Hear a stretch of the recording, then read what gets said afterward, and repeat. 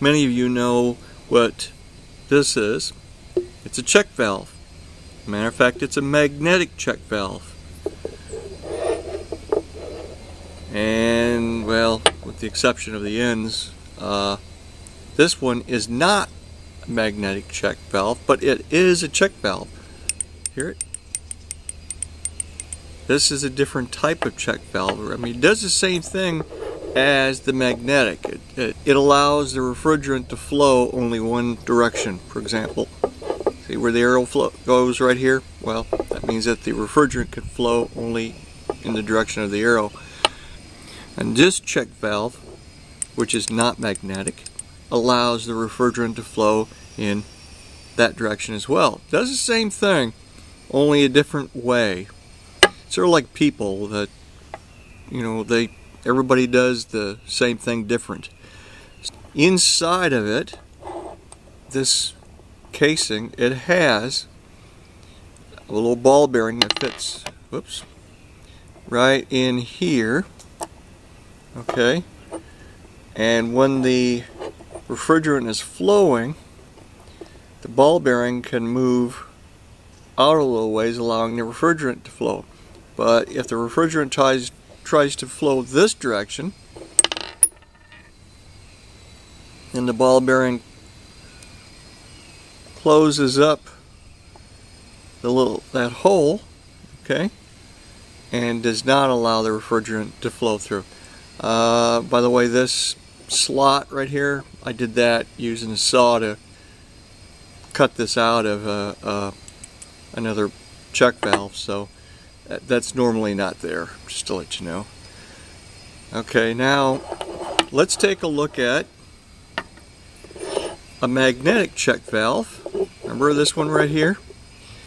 Now on the inside of this check valve, the magnetic check valve, you can see there's a screen in there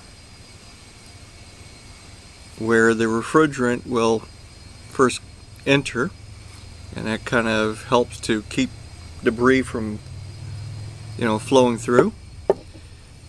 And on the other side is the actual magnetic check valve. Now, how does that work? Well, here again on this cutout, we have a screen right here, and then in this side, you can sort of see through that.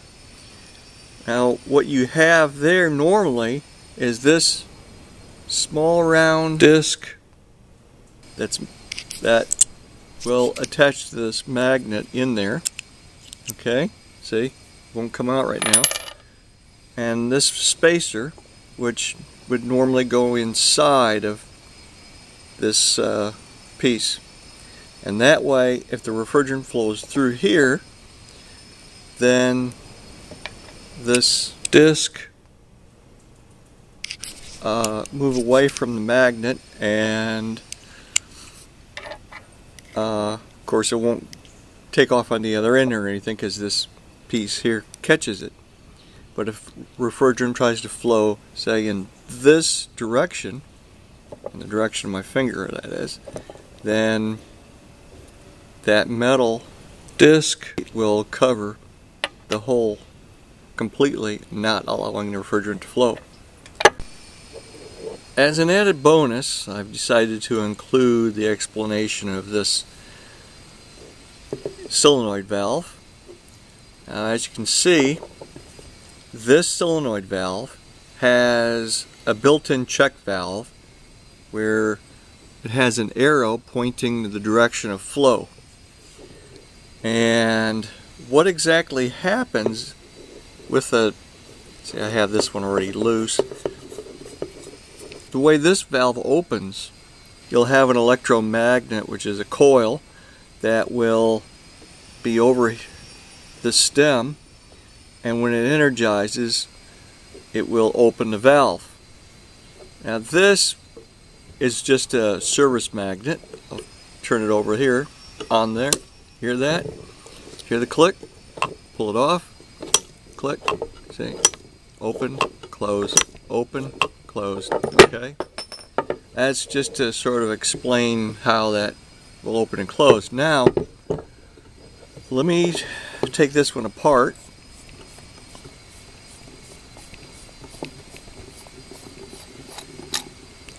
And what you can see inside here are the little pieces and parts that matter, that make this particular thing work. Okay?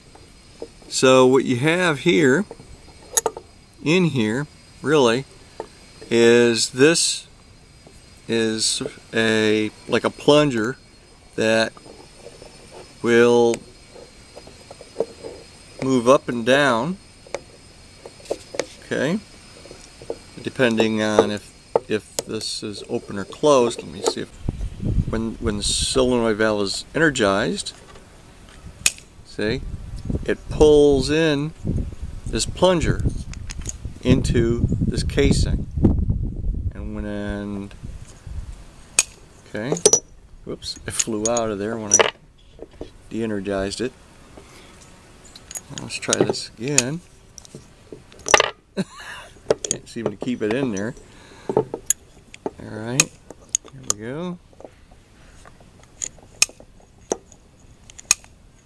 Okay, it's better. Now, anyway, this fits inside the valve, opening and closing the gateway. And first, with everything put together, it makes for a valve. Hello my viewers, I hope you got something out of today's video about check valves and solenoid valves. And I'd like to give my shout out for the day to New York City's Department of Education in Mid-Manhattan Adult Learning Center, a class of 2012.